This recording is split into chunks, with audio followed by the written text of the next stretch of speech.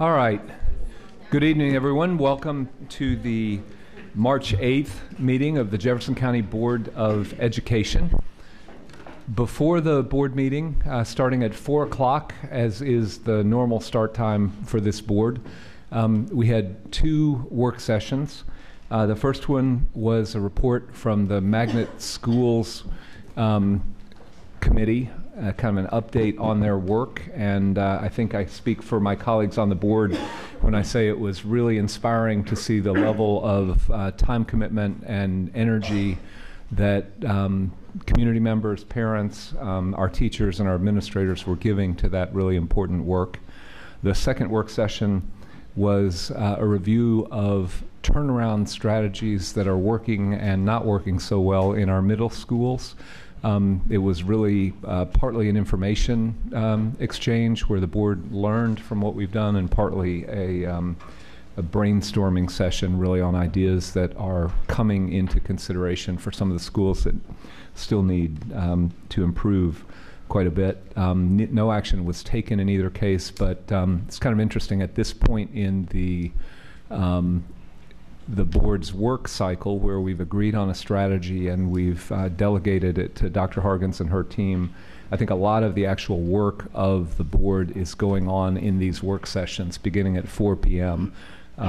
So pay attention to that, those of you who are interested in seeing sort of where the real activity is going on. Before we go into our moment of silence, which is the way we usually start our meetings, I want to just remember Jay McGowan, the president of Bellarmine University, and ask that we honor him in our moment of silence. Last week, Louisville lost one of its leading moral voices for the transformative power of education when Jay passed away unexpectedly, and he leaves a very big hole in so many of our lives and hearts, but also our work. President McGowan came to Louisville in 1990, bringing big hopes and ambition to what some of us are old enough to remember was a very, very modest, even nondescript commuter college in Louisville. Over his 26 years in Louisville, he put Bellarmine well on the way to achieving what they also call their Vision 2020, which he described as he sometimes called it becoming the Notre Dame of the South. And again, those of you who remember what Bellarmine used to be know that there was huge transformation. He was instrumental in the formation of Louisville's 55,000 degrees as a partnership of higher ed, K-12, public education, business, and community leaders, all focused on using education as the key to our common goals of a prosperous citizenry and a larger life for the community.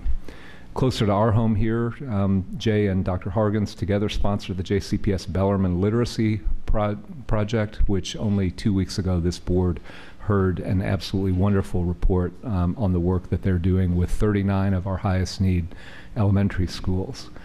Dr. Hargens and I both attended President McGowan's funeral yesterday, and one of his friends remembered what made him special as an educator, and I'll quote here, "He always remembered that each student was an individual with a first and last name who had entrusted their thoughts and mind to him." He was also a good friend. So as we take our customary moment of silence, maybe we reflect on President McGowan's example and strive to bring the same respect to our students and to each other. Our moment of silence.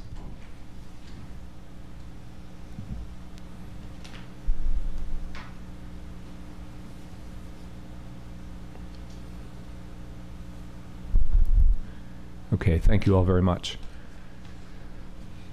We move next to the reading of the vision statement. And I am sorry to say, wait a minute, who's reading the vision statement? It would be me. Okay, me? Me. Okay, Diane, go ahead, take it away. All Jefferson County public school students graduate prepared, empowered, and inspired to reach their full potential and contribute as thoughtful, responsible citizens of our diverse, shared world. Thank you. Okay, let's now please rise for the Pledge of Allegiance.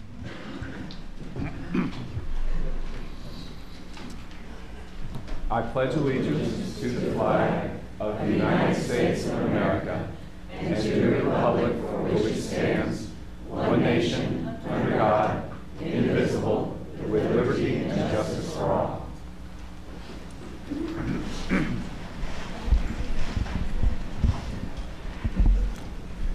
Okay, thank you. Now I would like to introduce Ms. Terry Robinson to lead us through our recognitions and resolutions. Thank you, Dr. Hargens, Board Chair David Jones Jr., and members of the Jefferson County Board of Education. We begin this evening with the recognition of Dimitri Miners, a student in the Aaron's Work Transition Program, as a 2016 Yes I Can Award recipient. The award recognizes students with disabilities who have excelled in any of the following areas, which is academics, arts, athletics, school and community service, transition, self-advocacy, and technology. He is one of 3 Kentucky students who will travel to the national conference in St. Louis in April to be recognized and presented with the National Yes I Can Award. Board Vice Chair Diane Porter and Assistant Superintendent Dr. Alicia Everett, please come forward to congratulate Dimitri. Joining in the recognition is his teachers Autumn Garrity and Brandon Skipworth, Coordinator of ECE Programs Angelique Shearer, and Administrator Jackie June.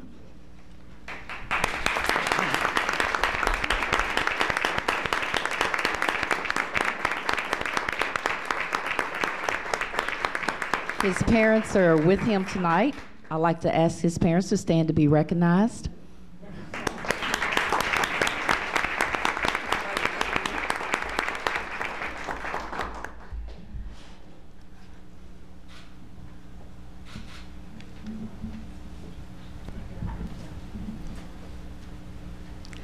Next, we have the honor of recognizing Elena Sapienza Wright, a student at DuPont Manual High School, for winning the 2015 Kentucky High School Athletic Association Class 3 State Cross Country Championship. She is also a stellar student who currently holds a 4.17 grade point average. She is an accomplished pianist and is part of the Youth Performing Arts Piano Magnet, is a member of her school Beta Club, and volunteers with local charities. Board Vice Chair Diane Porter and Area 2 Assistant Superintendent Amy Dennis, please come forward to extend congratulations to Elena. Joining in the recognition is her coach, Tim Holman, and Principal Jerry Mays.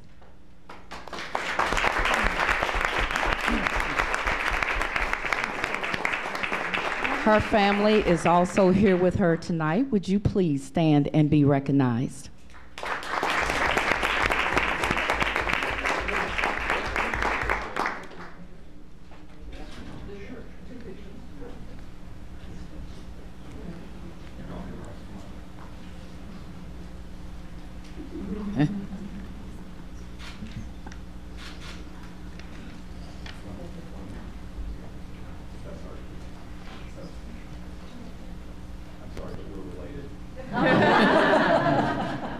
This is my speedy cousin.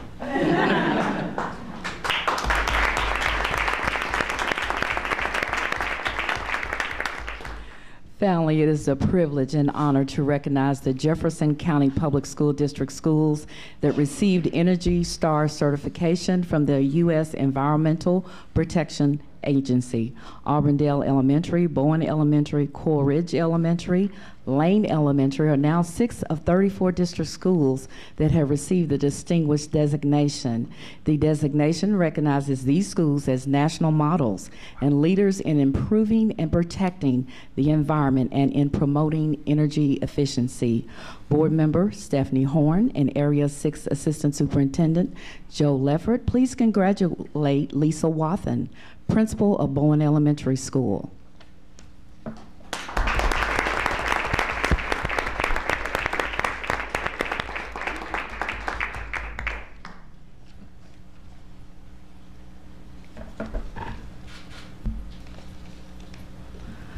Board member Chuck Hadaway and Area 3 Assistant Superintendent Dr. Paige Hartstern, please congratulate Ron Marshall, principal of Lane Elementary School.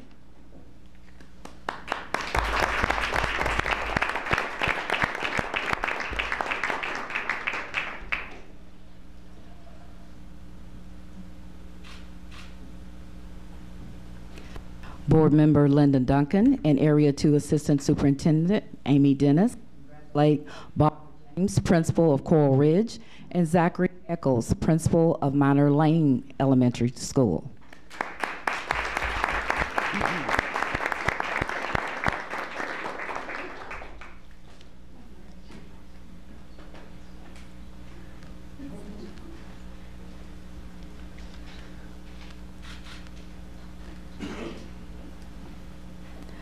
Board Member Dr. Lisa Wilner and Area 4 Assistant Superintendent Michelle Dillard, please come forward to extend congratulations to Michelle Kiggins, Principal of Rangeland Elementary School.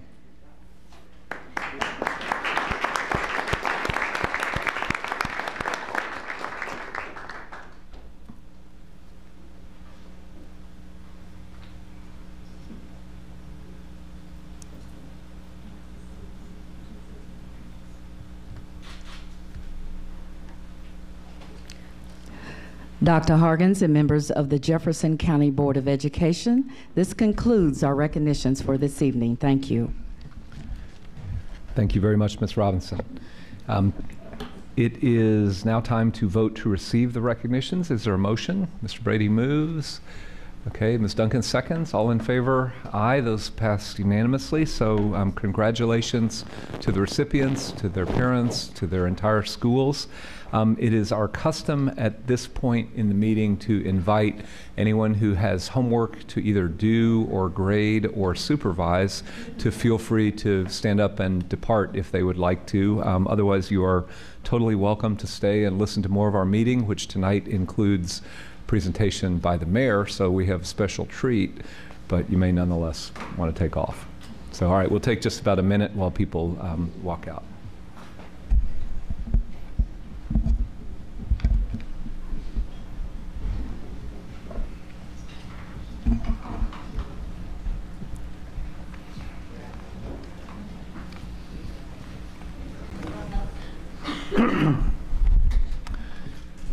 Okay, great.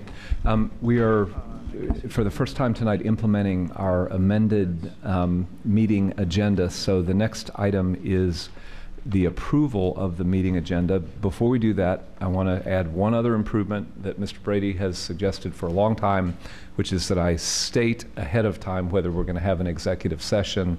The answer is yes at the end of the meeting. So we will be a little bit longer due to that. But is there a motion to approve the meeting agenda? Steph moves. Anybody second? Lisa seconds. All in favor? Thank you. That passes unanimously, so we now have a meeting agenda. The next item is to approve the minutes of the prior meeting. Is there any comment on the minutes? Hearing none, is there a motion to approve them? Okay, Chris moves. Is there a second? Diane seconds. All in favor? Okay, that passes also unanimously, so the minutes are approved. Next, I'm going to introduce Dr. Hargens to give her superintendent's report.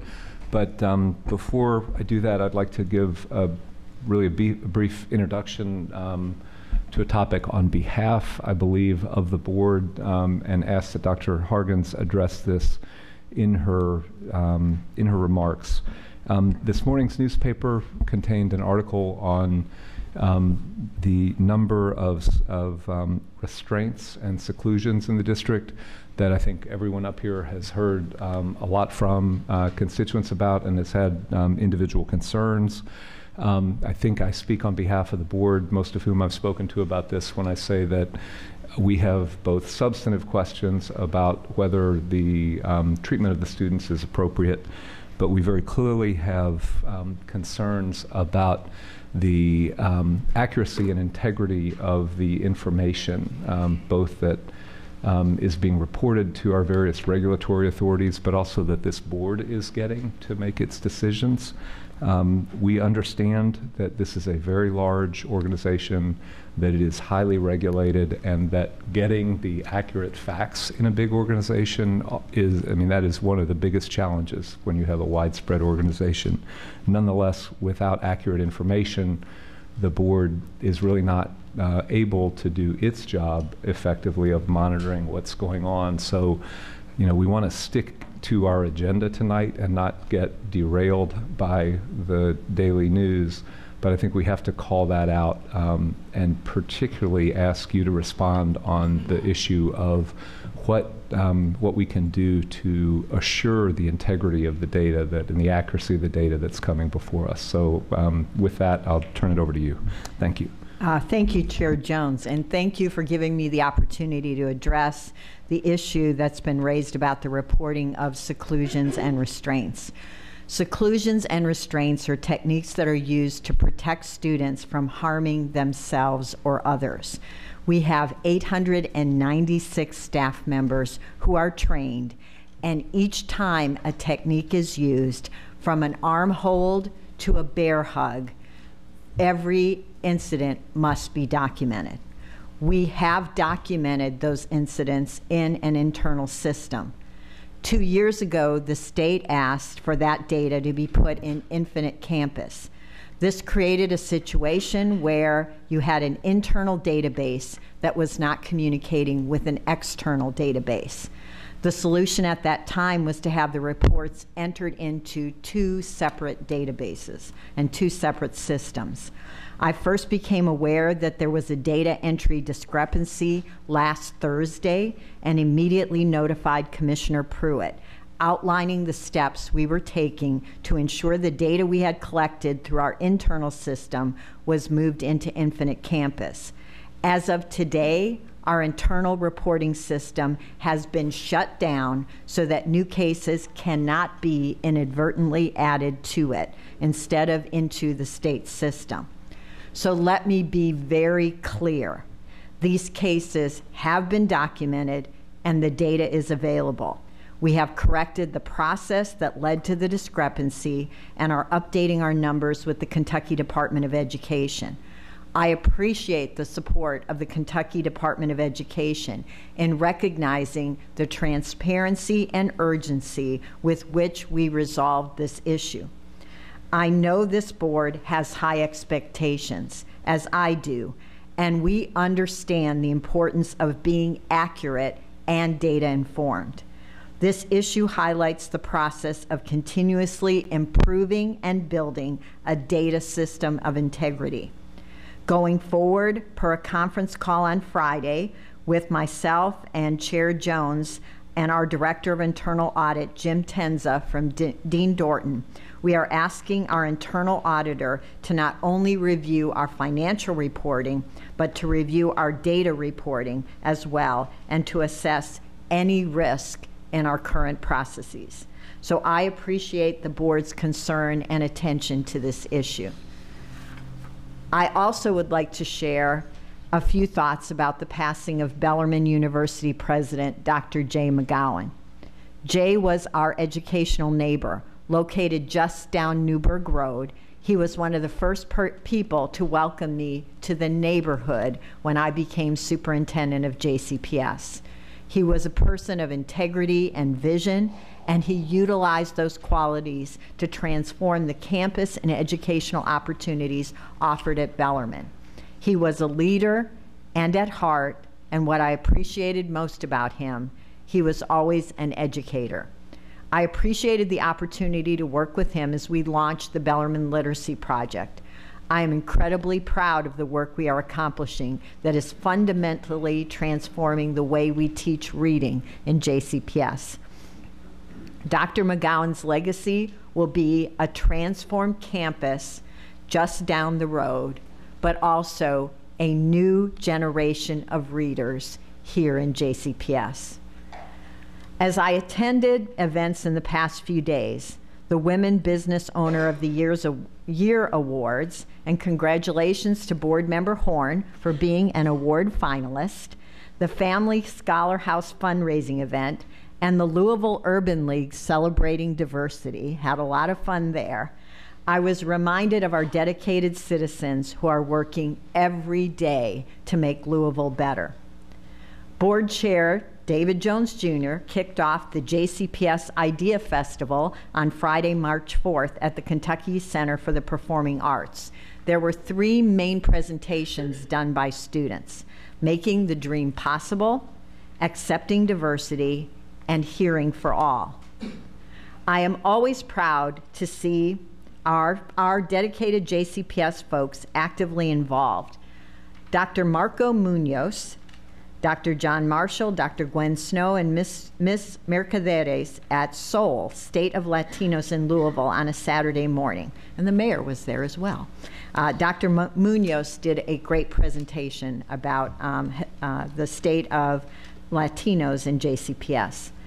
Principal Vicki Letty, more senior Lexi Nall, teacher and coach Kyle McCune, with the help of parents and community members, hosted an archery tournament after school at Moore High School from Friday through Saturday, which hosted 1,000 students and 50 different schools. What a great event. Chief Finance Officer Cordelia Harden presented at the 2016 Kentucky School Boards Association Annual Conference at the Galt House on Saturday, February 27th. Her presentation was entitled, School Finance, No Matter Your Size, Monitoring the Budget Means Asking the Right Questions. Quick update on the execution of Vision 2020. We have identified a project management tool to begin to track Vision 2020 progress, and this will allow us to demonstrate progress and track it. In the monthly update for Louisville Linked, a system to link supports with student needs, 54,674 links were made through the 6th pupil month, serving 153 school sites and 24,290 students. JCPS teachers Missy Calloway, Josh Rhodes, Sarah Yost, and Mimi Ratliff joined teachers from across Kentucky at the Bill and Melinda Gates Foundation's Elevating and Celebrating Effective Teaching and Teachers Conference in San Diego recently. These teacher leaders are creating opportunities to elevate and celebrate teachers and support their colleagues in their work to ensure all students achieve at high levels. In preparation to implement the new federal education law known as Every Student Succeeds Act, ESSA, Kentucky Commissioner of Education Stephen Pruitt is hosting a series of education town hall meetings. A town hall meeting is scheduled for Thursday, April 21st from 6:30 to 8 at Seneca High School at the Stickler Theater. Chair Jones, I pulled item 9M2, approval of memorandum of agreements and counseling services contract for behavioral and mental health services, and we'll bring that back at the next board meeting. So this concludes my report and my recommendation for approval of the consent agenda later at the meeting. Thank you, Dr. Hargens. The next item is an action item. Would you like to introduce our distinguished visitor? Absolutely. If Jim Allen would come actually to the table or the podium, whichever you feel more comfortable with. We have always had a great working relationship with the Jefferson County Public Education Foundation, but we have a new memorandum of agreement and a new executive director, and it's an honor to have you here, Jim, and I'll turn it over to you to describe the agreement. That's great. Just before I do that real quickly, I just want to say thank you for your acknowledgement of Jay McGowan. As a Bellarmine trustee, I have witnessed firsthand his integrity, character, incredible talents, and unbelievable attention to detail. He will really be missed. Thank you. And if I could just pile a little bit on the introduction of Jim. Jim is the Chief Executive Officer of Hilliard & Lyons, and I think an exemplar of the tremendous support that JCPS has from the business community and the broader civic community. So great. Take it away. Thank you. Thank you very much. As Dr. Hargens acknowledged, the Jefferson County Public Education Foundation has been in existence for 33 years. It was just a year ago and has been attached to the Jefferson County Public Schools for the bulk of that history. Just a year ago, we created separation from JCPS, an independent location. We used the Louisville Community Foundation for our office. Sam Corbett was hired as our executive director. We have independently funded that position and are doing so with the idea of becoming a more effective advocacy organization for the school system, more effective fundraising organization, and feel that this independent structure will serve us well. we're still relying on the Jefferson County Public Schools for some administrative support, and have formalized a memorandum of understanding just to ensure that we've got the proper governance and the appropriate oversight for what we are pursuing. Things like Everyone Reads, we've been actively involved in, 5-star schools, and the Ford NGL. We were essentially the liaison between Ford and the school system as a master plan was developed, and as we work towards further implementation. In fact, Sam Corbett is in Nashville, coming home today with a big group from Louisville as part of a Ford gathering down there. So I think everybody has had the opportunity to review the memorandum of understanding, and so if there are any questions, happy to answer those. Mr. Brady, would you begin the questioning? First of all, thank you for your continued support for our school system, and we're so happy to have that that type of support.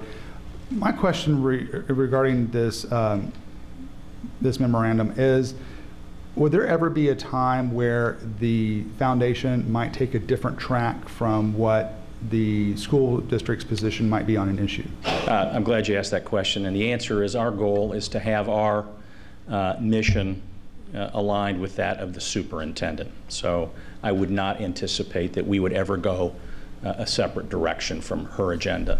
It's always been that we've had this alignment, and in creating this separation, it's really to create, again, I think a better platform, a more objective platform for advocacy, better platform for fundraising and supporting the critical initiatives of the district that require separate fundraising, but we would never anticipate that we would be on a different page. Thank you. Okay, thank you, Chris. Are there other questions? I have one. I just want to ask, you know, there's a lot in the news now about the complexity at U of L because of the different boards of the U of L Foundation, from the University of Louisville board. And I guess the specific question is there any set of circumstances under which the Jefferson County Public Education Foundation would pay compensation to an employee or officer of JCPS without involving the board here or our successors? Absolutely not. So Okay. I guess the good thing there is we've got very limited funding, so we don't really have the capacity.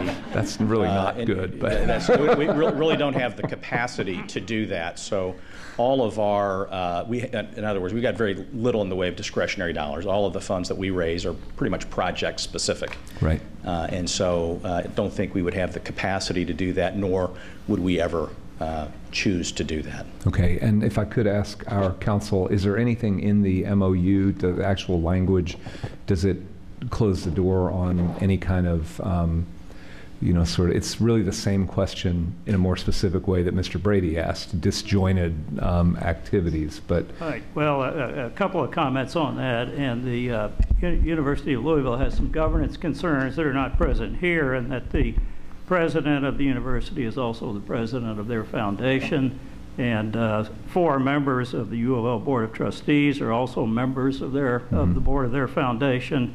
Those governance issues do not exist here. The Board of Education and the board of the foundation are separate.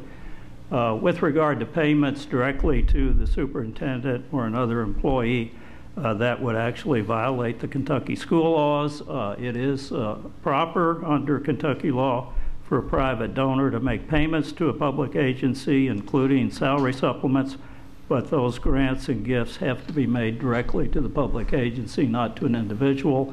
So direct payments to the superintendent would violate that law.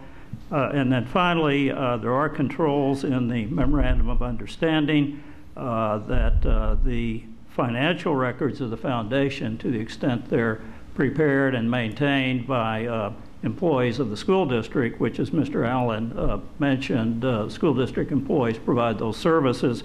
Those are, and the foundation has agreed in the Memorandum of Understanding, subject to the open records law, so they are fully available to the district's auditors and even the public.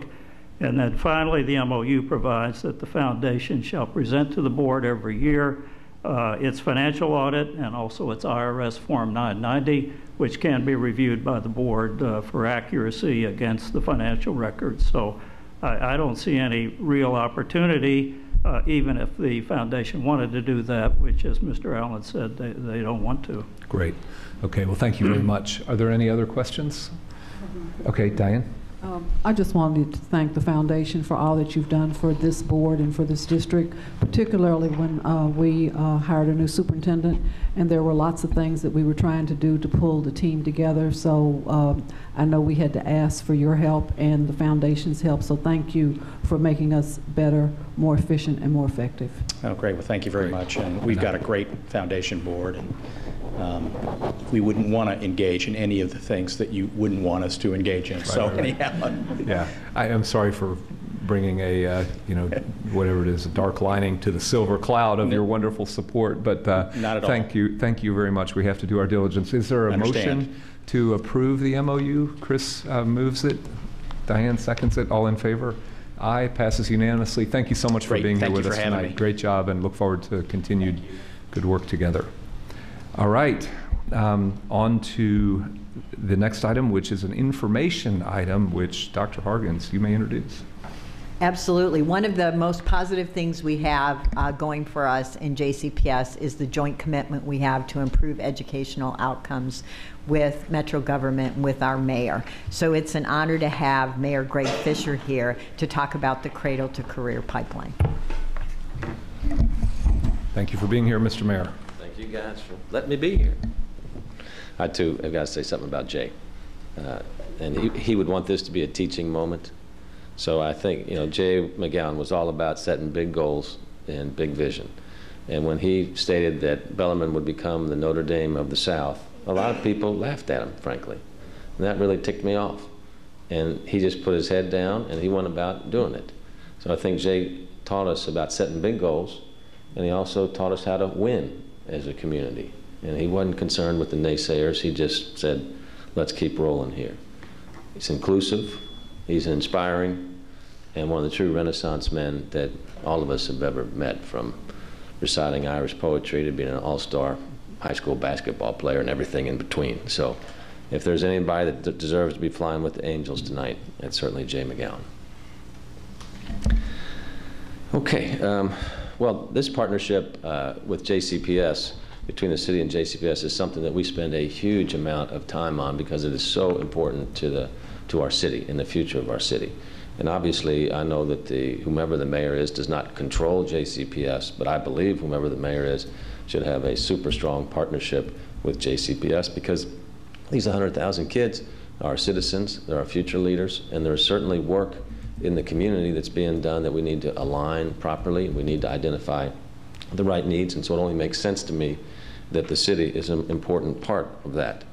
Dr. Hargens did not flinch when we started talking about a compact between JCPS and the city, because I believe she shares some of those same characteristics that we just talked about with Dr. McGowan. She wants nothing but what's good for the kids, and she knows I will be not just an enthusiastic supporter, but also a critical friend as well. And she said, that's fine, it is what it is, the data is what it is, and we need to do better for our kids. So I appreciate the culture, Dr. Hargens, that you live by and that JCPS also lives by as well. So let's talk about a little bit about what it is. So this is my annual update to you guys, that you allow me to come in and talk about this partnership between JCPS and the city. And what the partnership is based on, obviously, is that we are a city of lifelong learning. That's our value number one for the city. And we have to have a goal of being the best large urban public school district in the country, period. And what I've said to Dr. Hargens is, as long as we are pursuing that goal and vocal about that goal, you've got a supporter here. When we start saying, well, I don't know if we can do that, then I would say, why not? Because our kids deserve that. And I understand it's a long, hard journey, but intention, basically, is the critical thing to start this. This partnership also is a follow-on to the Greater Louisville Education commitment to work toward the ambitious goal that was stated with it some 6+ years ago. And that commitment for our city is to provide a world-class, seamless, and coordinated education system that provides ample opportunities for developing creativity and critical thinking, skilled workers, engaged citizens, and civic leaders. So we all know we're on this journey together. It's an imperfect journey, full of imperfect people, but we're getting after it and doing the best we can with this noble goal. You can see on the slide what the 3 big goals are: having kids ready for school, successful in school, and then prepared to succeed. What the pledge is all about is Louisville Metro government has said we'll work every day to raise educational attainment and build not just a college-going culture, but a college-completing culture as well.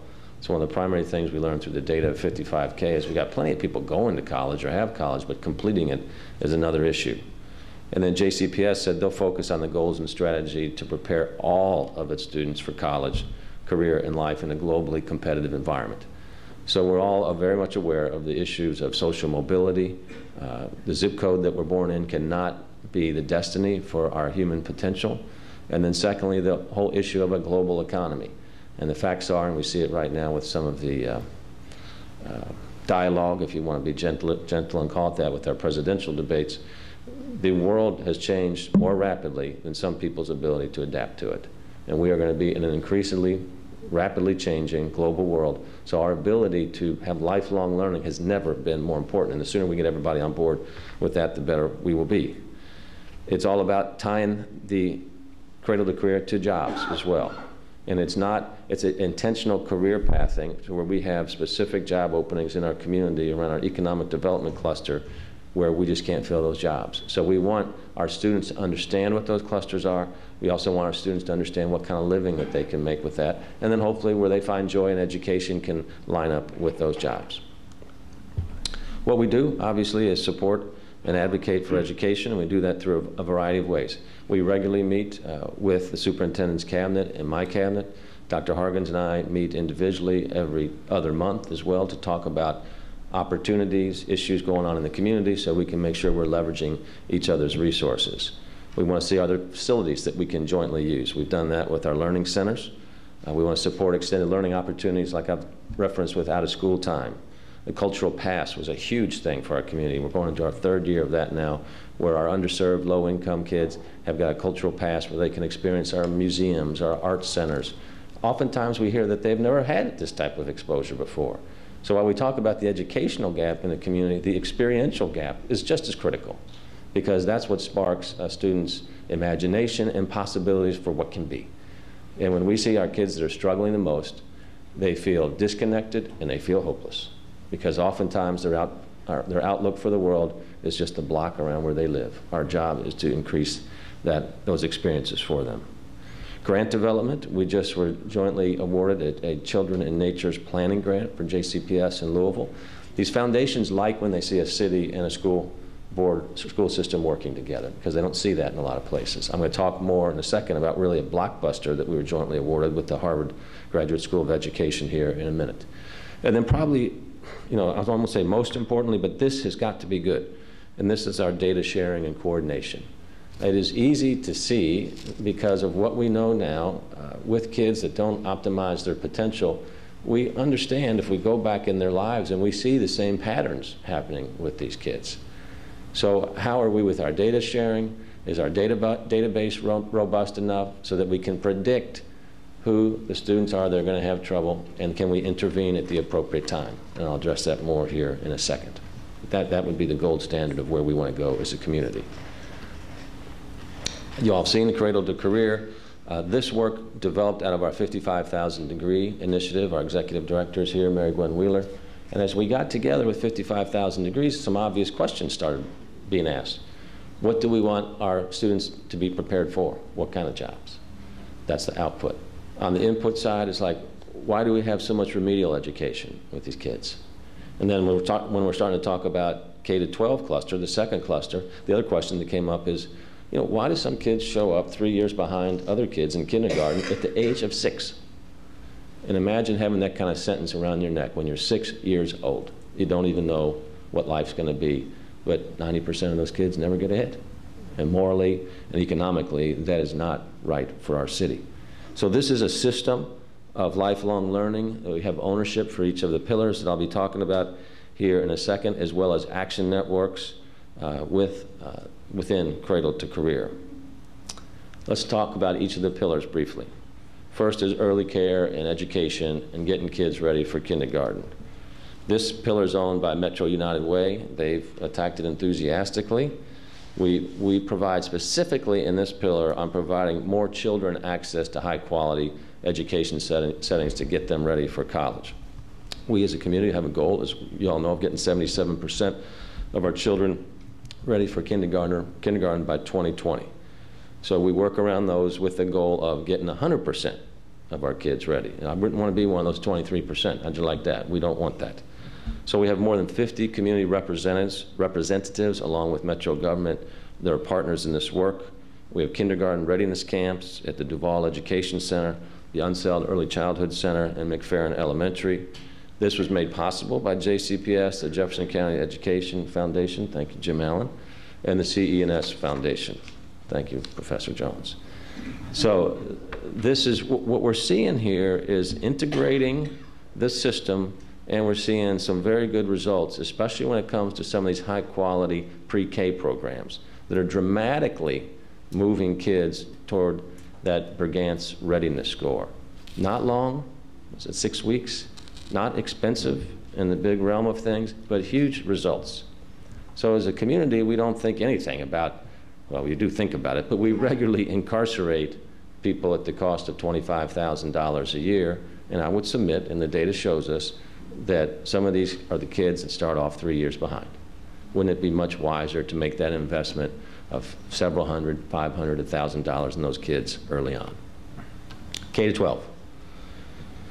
What we found here as we went through 55,000 degrees is we can have an educational strategy, but if we don't have an equity strategy and address that issue of social mobility that I talked about, not just in the classroom, but health, social services, social and emotional well-being, we're just not going to be successful. So we've pushed 55K. We're kind of stuck on 41.7 now. We were 41.2 last year. We had been making more progress than that before, and we've made good progress from where we started at 36. But to get to 50%, we got to pick it up. So as we dive deeper into the data, we see these type of opportunities. So there's some things that can help, like the third grade reading pledge, particularly important as we look at the data for our students of low income, our kids of color, and especially our boys of color, as we know. Out of school time has been an active partner. JCPS has been an active partner with our out of school time council. That whole system now is called Blocks, and efforts there have included professional development for providers, youth worker certificates, and then data coordination and support. The progress we're making with our career pathway culture is really exciting, and we've made a big leap this year with that. And that can be at Iroquois High School with the kids that are going into construction. It can be in some of our technology schools, the Advanced Manufacturing Center. Just yesterday, we officially announced our Summer Works program for the year. UPS steps up and offers 100 kids the chance to change their life. Our juniors in high school now, if they qualify to work at UPS this summer, and then stick with it next year, then they're in college. The JCPS pays for their way through college, so they're making money and getting a college degree. And we all know that access to income is one of the critical barriers for a college degree, be it 2 years or 4 years degree. So please spread that message wide and far. And yesterday, as I mentioned, we announced it. We had 130 JCPS kids sign up last night after 6 o'clock to midnight. So they were watching the news. Somebody was watching the news. And they went to our website at summerworks.org, and you can sign up either as a student or an employer. And what we're trying to do is get every employer in the community have SummerWorks as part of their culture. So when you're talking to somebody in another business, you want to say, tell me about your SummerWorks program, Chuck. What are you guys doing? What have you learned? We got 10 kids this year. Well, we started this year with 1. Or in the case of UPS, they have 100. GE has 100. Boston is the best in the country at this. They've been at it for 35 years. We're in the top 5. But we've got a ways to go before we catch up with them. So I'm really excited about our development. We're going to probably have about 2,700, 2,800 kids with summer jobs this year. And when we started 5 years ago, we were at 200. So we're making good progress there. The Trees Louisville program is a fun program. Our goal is to make each JCPS campus an arboretum. So think when kids come to school, they see the beauty of nature, the beauty of these big trees that grow around here. And right now, we get it. I mean, your all's budget is tight, and trees sometimes are, well, let's put it in the classroom instead. So through the Trees Louisville Foundation that we started 3 or 4 months ago, that's one of their initiatives to plant 800 trees on 11 campuses throughout the city. We also want to see more kids participating in kindergarten readiness classes. Children participating in the initiative that I referred to earlier showed remarkable improvement, getting their measurement to 71%. And I think, Dr. Hargens, they started out around 46 or 50%. Does that sound right? 50%. So in a 6-week program, you make 50% improvement, and you're almost at our Brigant's measurement. So as smart people, we got to ask, how can we invest in that area? It doesn't cost us much, but gets us big returns. Then other programs like 1,000 Books Before Kindergarten, as well known in the community. We had the Providence Child Care and Preschool double the goal, read 2,000 books. And it was just a matter of intentionality. They said, there, we're going to read 2,000 books. You don't have to read 2,000 separate books, Linda. But it's that whole process of sitting down, reading, having that child in your lap. You guys understand how critical it is. And then our Compassionate Schools project is granting international recognition for what it's doing. It's in 3 pilot schools. We're teaching kids K-5, and it's funded by external agencies. We're teaching them how to deal with some social and emotional well-being stressors. We're teaching them about nutrition and wellness, and then we're teaching them about mindfulness. So for some of the kids, we're doing this in high challenge schools, it's the first time in their lives, is what they tell us, and what the teachers tell us as well, where the kids have been calm with an open mind. And I call these programs open mind, open heart. And if you're coming to school and you're coming from an environment that's basically a post-traumatic stress environment, it is hard to learn. And so what we're seeing with the Compassionate Schools project is we're breaking that cycle. Next year the plan is to go to 10 schools, again with all external funding. But as you all watch that, I would encourage you all to watch what the return on investment is here, because I believe in education, we're not going to just kind of continuously improve our way to the promised land. We need some breakthrough approaches, and the Compassionate School project is one of those. Next is our high school to post-secondary transition, what we call 21st century workforce. Summer Works is a big part of that. I just referred to that. So giving kids ages 16 to 21 a work experience tied in with an employer that hopefully will track that kid all the way through high school. As I mentioned now, we're tying the interest of the kid much more closely to the job. Where we need help here is, as you all know, there are not enough counselors in your schools. I think your ratio is, what, 400 to 1 or 450 to 1, something like that. In order to get this program where we need it, we need to get that down to about 200 to 1, so that each child is named and claimed, and we know what their interest is, and we know the employers in the surrounding areas of where they live, so we can match that up. And I just believe if that child can find joy in work, that will translate to joy in education and a better academic outcome as well.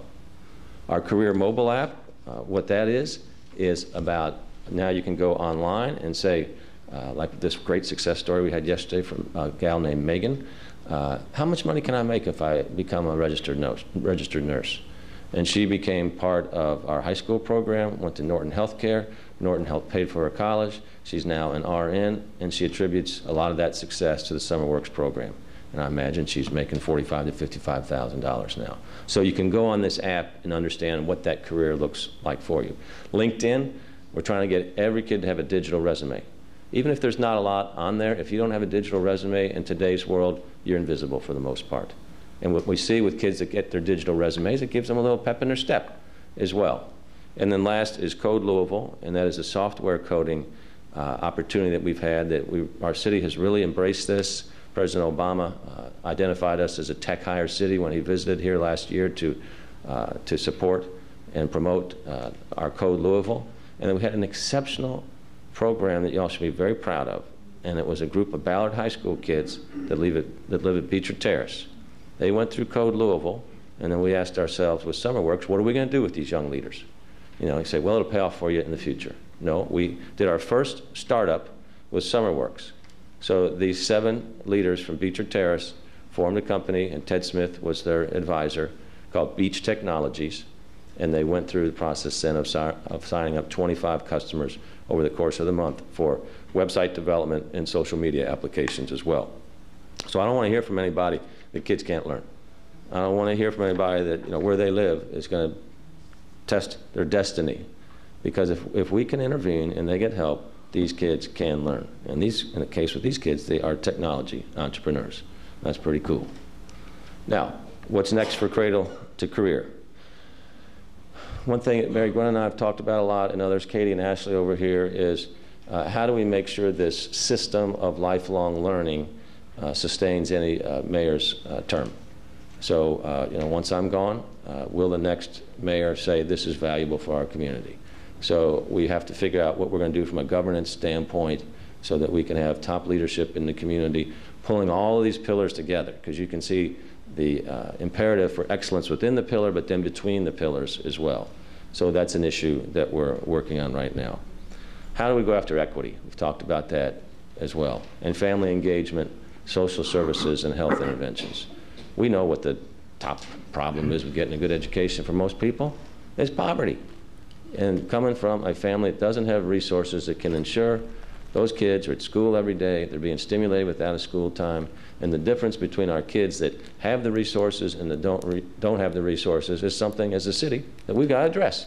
We just can't moan and shake our heads. These are our future employees, they're our future leaders, and it's morally wrong for them not to come along for this ride into what is a very exciting 21st century. Then the other thing we've got to talk about here is what role will the Harvard Education Redesign Lab, it's called By All Means, and Say Yes to Education play. So we're one of the few cities in the country that have really defined what we are calling the system of lifelong learning. Most cities that you go to, you don't have this type of dialogue going on. You don't have the 4 pillars talking to each other. You don't have a Greater Louisville project collecting the data because there's too much politics and people are interested in their silos. And one thing I am very proud about our city is we get together and we work on big issues. And we leave the egos at the door and say it's about the outcome, it's about our kids. So we're in a good place on some of these leading edge organizations like Harvard and say yes to learn from them. So the Harvard consortium, we had a serendipitous encounter with them in Boston where I was describing Cradle to Career, and then they were next and described that they were looking for a half dozen cities in the country that had a systems view toward learning and were interested in addressing the social determinants that kept kids from learning. It's like, hey, can we get involved? So they were very keen on working with us. You can see they'll be addressing social and emotional learning barriers, social service and health interventions, out of school time, and personalized learning. Personalized learning, so taking it by each kid. What is the right intervention at the right time in the right place? And who can help if the family can't help get that child there? This is all eminently doable with data that we have. As long as we build a robust enough database, our predictive tools come into play, and then we have the background in the city, the social services in the city to get this done. So we'll be starting with By All Means in, I think, the next, 3 months or so, May. And our team, our core team is made up of myself, Dr. Hargens, Joe Tolan, our representative from the Metro United Way since he is retiring, Mary Gwen with 55K, Michael Gritton. Kentucky Works has really come on in the last 4 years with what they're doing with workforce training. The Urban League will be representative. Our foundation community will be represented through the Brown Foundation. Our mental health services through Tony Zippel at 7 counties. And then Yvette Gentry, who works for Louisville Metro and is over all of our community building. And then we'll have staff that will be helping us as well. But this is a great cross-functional team that we will have a learning cohort, a mutual learning cohort with 5 other cities in Boston that will be able to say how are we learning from each other, what's working there, what's not working there. So this is really exciting because it identified where we were at in terms of our ability to move forward with 55K and Cradle time that we were looking for it. So we're very optimistic about that. Now, another approach is Say Yes. We're looking at exploring a partnership opportunity with Say Yes. This appears to address many of the issues that the Harvard program is, but it has a component to it that we really, frankly, have to assess if we can do it as a community. And that's full tuition, last dollar scholarships for public high school graduates. In the 3 cities that they're working right now, Syracuse, Buffalo, and Greensboro, in Syracuse and Buffalo, they have fully funded this endowment. So basically the message they're saying to their students in their community is regardless of where you live, regardless of what your family's financial opportunities are or challenges, we will get you to college. So imagine in our city if we developed this system with our learning system, our social service and health system, and then a pathway to a degree. You know, that's exciting. And we'd be one of the leading cities in the world to do that. And so we're assessing what the challenges are with that and whether or not that's a realistic goal for us. But we will definitely learn from them on the social service and health obstacles as well. So what am I asking for? Obviously, you all have already signed up, and Dr. Hargens and our team talked at length about whether or not we had the resources to go for the By All Means consortium. We agreed that we did, so we've been partners from day one on that, so we'll need some resources that you all have already committed to. The kindergarten readiness camps. Can we find some more money for those? It is a low-dollar, high-return way to accelerate our kids. With our city budget, we don't, fund JCPS typically. Last year, we put a couple $100,000 into kindergarten readiness to see what we could learn by being engaged in that. So can you all find more money in the budget that you have, or foundations find more? Data coordination, so we can build these seamless databases that we talked about, is obviously important so that we can make good decisions. And then last is cross-pillar communications and coordination. What we found by the folks that owned each one of the silos, when they come to a Cradle to Career meeting, the sensitivity of the owners of those pillars goes way up, because now they're talking to the pillars on the right and left of them and hearing what's working and what's not working. So we're able to build our system out in a more prudent and intelligent way so that we're producing students that are able to compete in this rapidly changing 21st century. So it's an exciting time. When you think about 5 years ago, none of this existed. And we have all kinds of relationships and collaboration going on in the city around our kids at a super important time. So we're going to keep doing the work. There's no silver, or there's no instant pudding on any of this type of thing. It's just getting after it every day, attacking some of sacred cows if they're out there, and focus on making sure the kids and our workers are the focus of this. So we'll keep at it. So with that, I want to say thank you for the opportunity to say hello. Thank you very much, Mr. Mayor. We are grateful to you for coming here tonight. Do you want to take any questions or comments or anything? Yeah. Anybody have any questions or requests for clarification? Linda, and then Chris. I have a question, Mr. Mayor. In kindergarten readiness goal, that 77%, we have a special challenge because JCPS will touch 4,400 of those kids, and then there's the 3,300 out there that we don't touch, that we can't seem to gather into kindergarten. Does the city have any thoughts about how we can reach those that are not the ones that we serve, the ones that are at daycares, the ones that are away from us, and so that we can make that 77% a little more achievable? When you serve 60%, you can get 100% of them. Yep. But that's what we would aim for. But does the city have any thoughts about that? Absolutely. And so United Way owns that pillar, so we work with them, with the other 50 partners in there, to say, how can we reach these very kids that you're talking about? So there's a texting strategy that we're exploring in other areas, making sure these programs are available at unlikely places so people know. It could be at a health clinic, it could be at a community center. Because what we find oftentimes with non-participating parties is they just didn't know. And they might have a lifestyle where, free-flow communication is not something that they do. So we need kind of a guerrilla effort to make sure we're contacting these folks where they live. So I'm sure this pillar could give you a summary of the strategies, if you like. All right, thank you. Okay. Chris? Thank you. First of all, Mayor Fisher, thank you for coming here. We really appreciate the close relationship we have with your administration, with you, and with Metro government. It's very striking that there's a lot of cities out there that don't have that close relationship, but we feel very fortunate we have that. And thanks for coming back again. I know you were here about this time last year, I suppose. That's right. So I got a couple of things I'd like you to consider. And I'm going to take a little bit of a strange way of getting here. As you know, we mentioned earlier, the superintendent mentioned Louisville Linked, which is a great resource. It's something that helps us to wraparound service to help our students, but it also helps the community at large as a kind of a one-point single portal of contact, one-stop shop, if you will. And we also have our Family Resource and Youth Services Center. Now, as you know, the governor's budget has talked about eliminating those funds It appears, at least according to the election results that I've seen, that the Democrats will hold at least their majority within the House, but that doesn't mean it's a done deal that those funds won't be touched. The district has for many years been supplementing the reductions in the budget for those family resource youth services centers, and since it's not a done deal, we might end up having to put more money into that. My understanding is that the city doesn't necessarily charge the Metro Parks, for example, for the water it uses, because we own the water company and we own our sewage.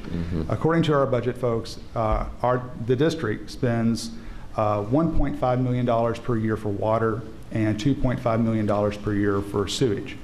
And if there was a way we might be able to get in on that deal, if you will, that would greatly help us fund, maybe redirect some of those fundings to be funds to support our Friskies and therefore support the community.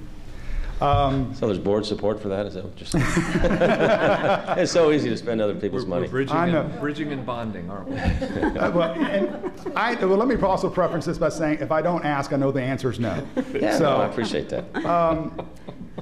The other thing you talked about, and I'm really glad to hear that, is the sense of data exchange, where we are, because we have a wealth of data.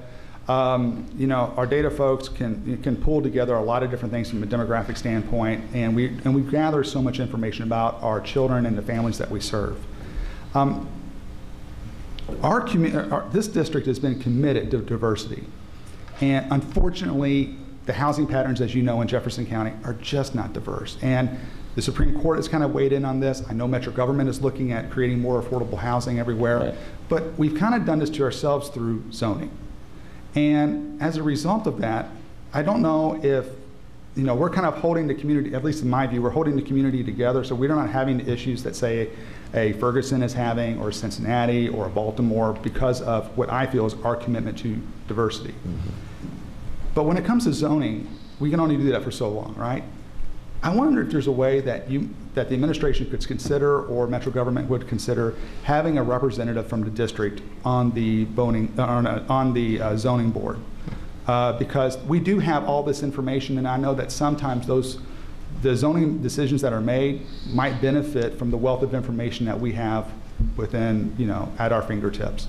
And I wish I can take credit for the idea for funding with the water, and also for my BOZA recommendation, but these come from constituents, and it's something that as a board member I have to pass on, but sure, I found those as being two really compelling things to possibly consider.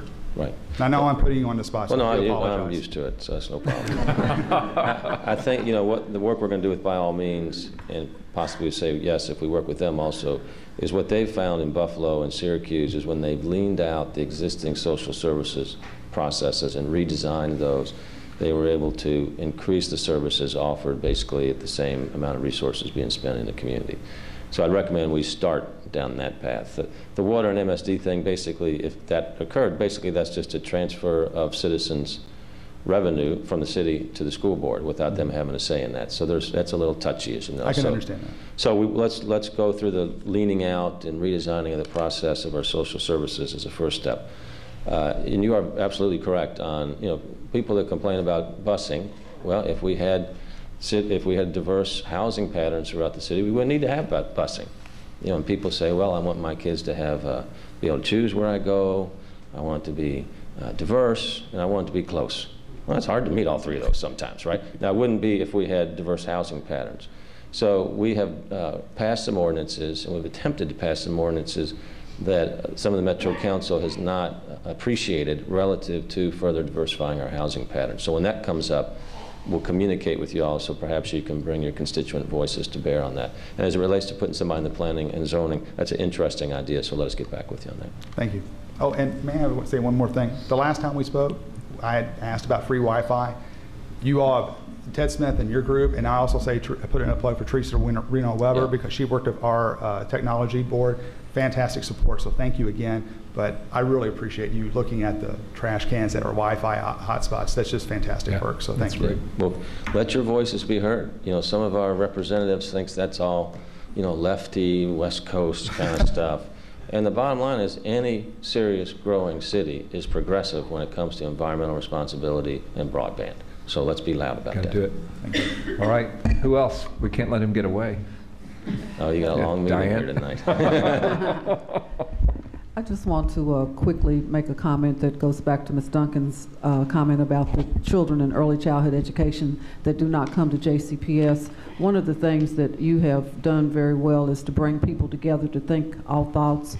And I happen to be serving with the Russell community on the Russell Transformation Plan. So we have looked at the 19 to 21 child care centers in that area to talk about what we can do to upgrade and to bring professional development to those centers. So although they may not be coming to us, I think we're beginning to have conversations about what we as a community can do to reach out to enhance training and education for our early childhood students. Yeah, thank you. I think one of the things we're doing as a city, and I think we should all be proud of it, is there's scores of discussions taking place about race relations, civil rights 2.0, 4.0, wherever we are on this.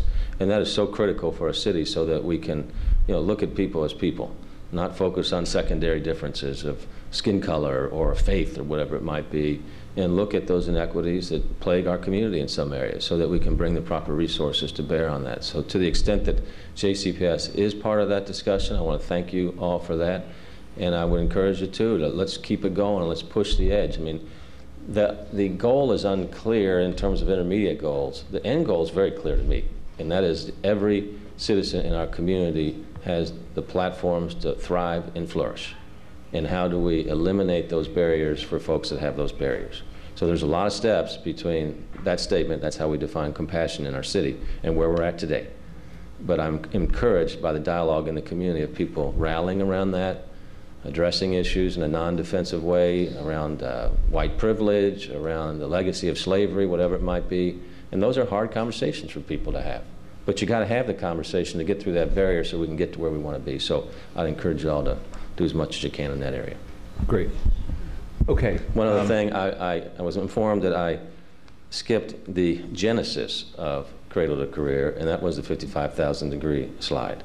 So I just want to emphasize, I think everybody knows 55,000 degrees and what its goal is for the community, but having 55,000 degrees is what provided the platform for us to create the Cradle to Career. So, Mayor Gunn Wheeler, thank you.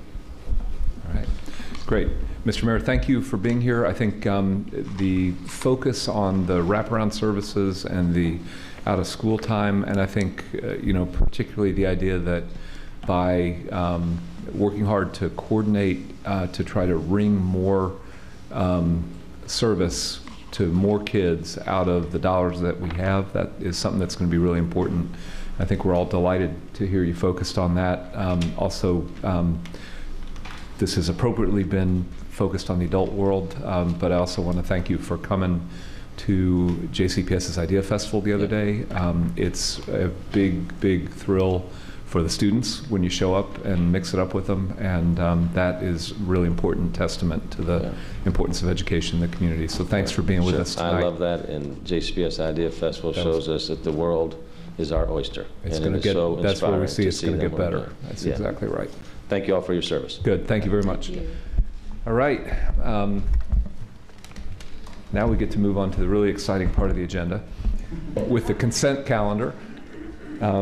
So Dr. Hargens has previously recommended it, and we had one request related to an item which Dr. Hargens mentioned that she had pulled down and deferred for a couple weeks to do some more work on. So if there's nothing else to pull down, I would entertain a motion to approve it. Actually, is there a motion to approve it? Diane moves. Is there a second? Okay, Lisa, all in favor? Aye. Great. The consent calendar has now been passed. Yes, Lisa, you are right. Lisa has just made a motion to accept the mayor's report, I believe, and Chris seconds it. All in favor? Aye. Thank you. I am gonna get the hang of this one of these years, I'm sure. So, okay. Okay, now it's my pleasure to introduce Vice Chair Diane Porter to draw lots for the tie bid. We have a tie bid, one of the most exciting parts of the evening here. So, this is item 1 and 2 on bid 7201 for flashlights, batteries, etc. And there's one draw for 2 items, and it is awarded to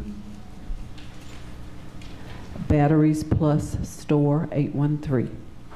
Okay, thank you very much for drawing on the tie bid. Next, we're going to move into the board planning calendar. And again, note that our agenda is slightly different tonight. We've moved to the point where we now have a separate item for the board planning calendar and then board reports. I'd like to ask that as we talk about the planning calendar, let's see if we can use this time to not only just approve it, but if there are questions, let's discuss things. Oh, do we have to vote on the tie bid? Man, I am missing it. All right, Steph, I believe, was that a motion? Okay, we move, Steph moves, Chuck seconds to vote on the tie bid. All in favor, aye. Great. Sorry about that. Just too excited to get onto the planning calendar.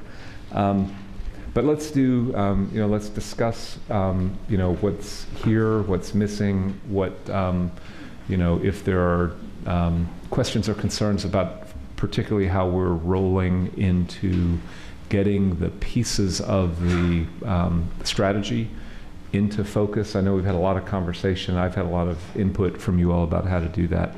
But, I guess if there are new items, I think, Chris, do you want to kick us off if I can turn to you? I know you had something you were thinking about. Sure. And so, I want to, first of all, kind of piggyback and talk about a concern that you had mentioned earlier in the meeting and that Dr. Hargens was addressing in her comments, and that's this issue of data integrity. As we talked about, as the chair mentioned before, there's a story out regarding some of the way the district has been reporting on some of this information.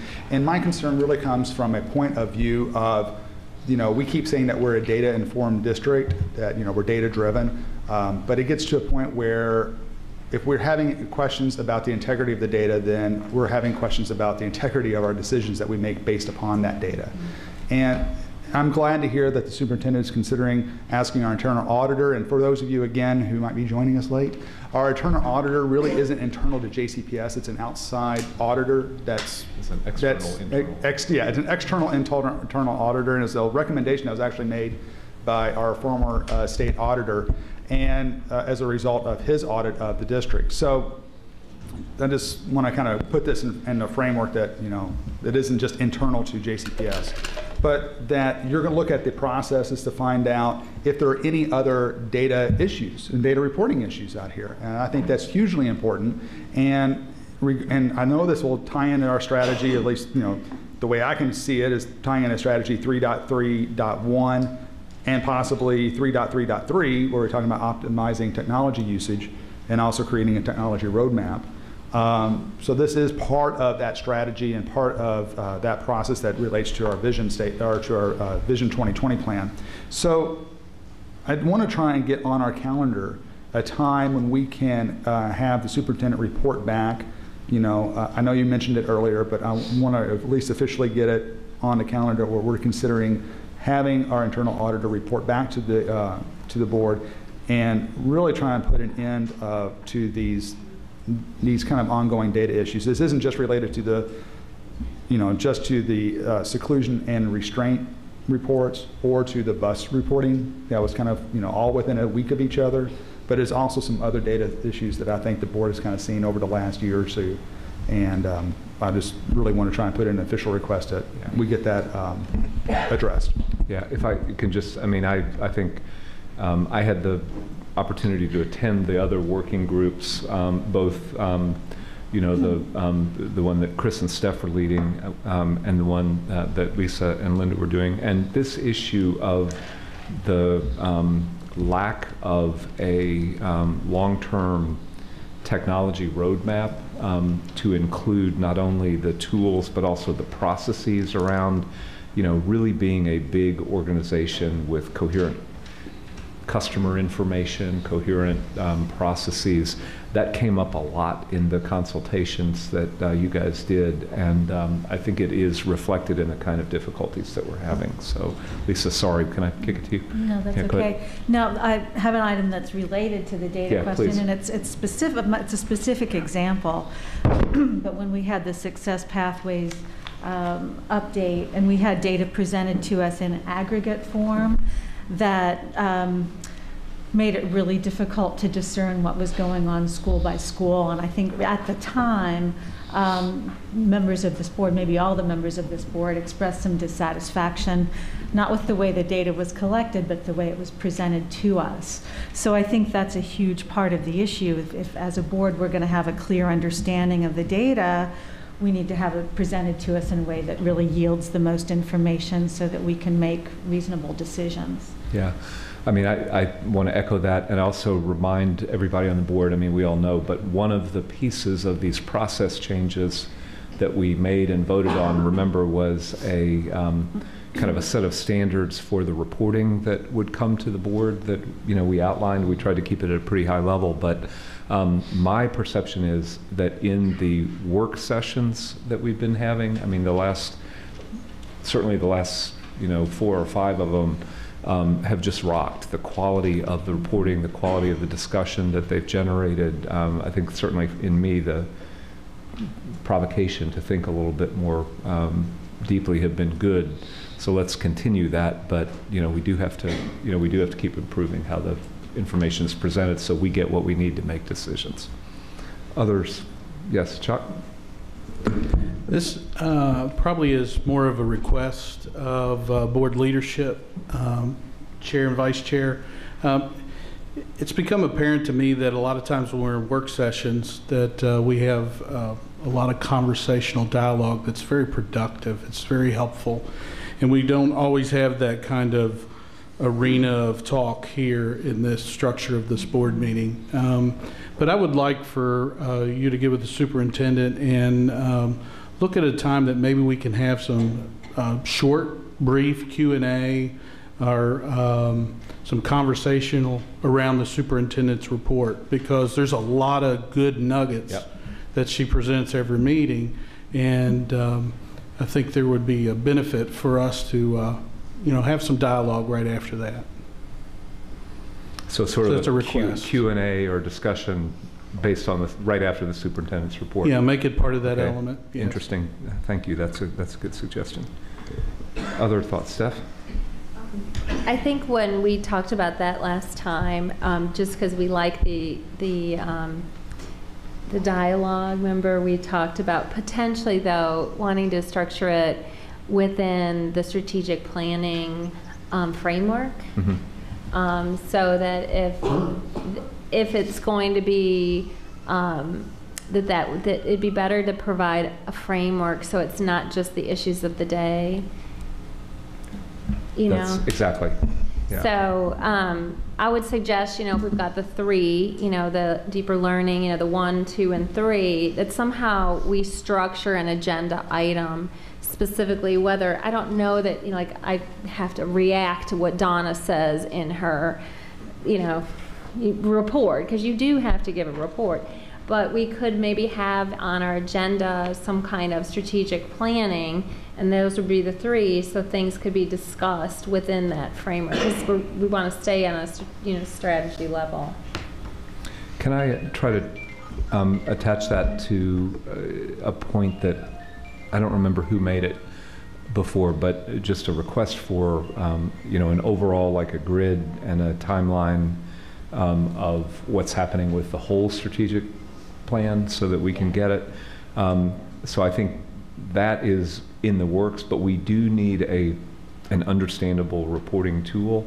I think in the mayor's, if I can just refer to that, you know, the way the mayor talked about the cradle to career strategy, that was probably kind of an exemplar of what, if I understand you right, what you're saying there. In his case, I think there were 5 points, and let's just, you know, I mean, we've got 3, but let's start to structure our talk around banging them out. What are we doing on them? We want to hear, I mean, we want to hear, don't we all, you know, on deeper learning and whether it has to do with, because everything can kind of fit within that, you know, whether we're talking about like the deliverables from the magnet school review, it can kind of fit within, where does this all fit? Because, you know, if it's operational and it deals with, you know, one of number 3 tenants, we still want to hear about it. And like, you know, pretty much every time there may be some item that we can get something, and there might be some decision that that the group wants to give us to give some feedback on, if it's some kind of strategy issue. Okay. Not That's operational. Great. Good. Other thoughts? Yep. Yes, Lisa. So this has to, and I didn't do my homework. I don't have the strategy numbers in front of me, but thank you. One of our big emphases is improving school climate and culture. Right. Huge area of focus, and we've got right now the Code of Conduct Committee that has convened to review and revise our current behavior policy. As that's happened, we've had a bunch of new data emerge that make it really clear that as a district we really struggle with this issue, that the number of seclusion and restraints, the number of bus referrals, that we're not really doing a great job. And so I think that policy piece is so important. And I remember when Dr. Marshall and Jackie Wisman presented it to us last year, they acknowledged that what was needed was more than a tweak, right? That it was really going to be a substantial revision that was needed to get the policy to a place where we can really address behavior change and behavior improvement in a serious way. So since the committee their meetings are ongoing, I'm just hoping that we can get from them on the planning calendar well before our June 14th, when we're asked to approve it, that we can have them come and report to us and make sure that it's clearly in line with the strategic plan, that it's in line with best practices, our organizational values, and all of that. I think that's absolutely a good call out. I actually, you tell me if I'm wrong, but I think there may be 2 elements to it. I mean, one is, you know, we've talked about the importance of getting data in which we have confidence. But I think there's a non-data element. And I feel like the board has to just put it back to you, Dr. Hargens. How do we, you know, how can we get a sense of, you know, the culture and the confidence level in the schools that is beyond the anecdotal information that we all get, which by its nature comes from people who are, you know, who are troubled by something. People are more likely to reach out when something's going wrong than when everything is smooth and normal.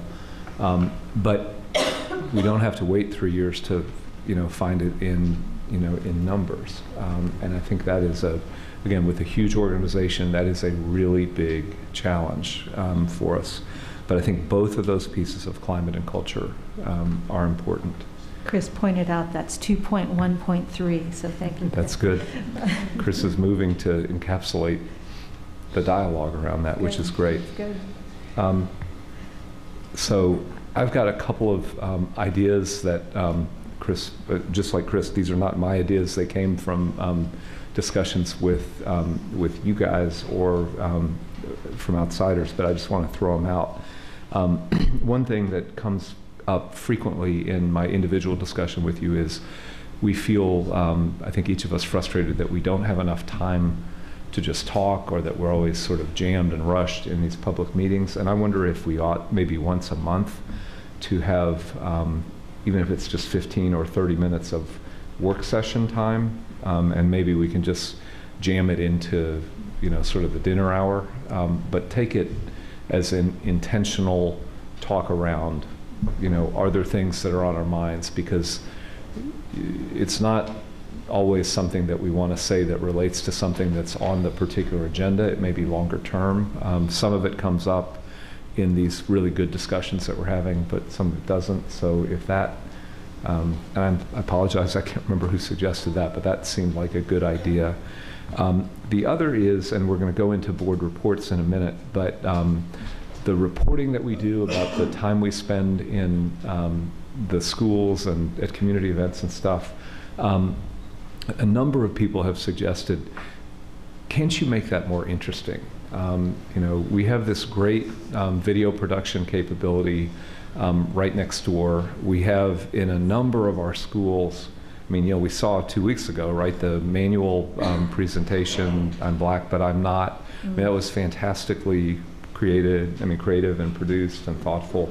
And it's not just the high schools, but would there be a way to take some of that reporting and put it, you know, and maybe it's just we stop off and we make a 2 minute or 2 minute and 30 seconds, whatever YouTube says is the best length for actually getting watched, and then get it up on the website, but put it into a more interesting design. I've whispered to Board Member Hadaway that his experience on the radio might be useful.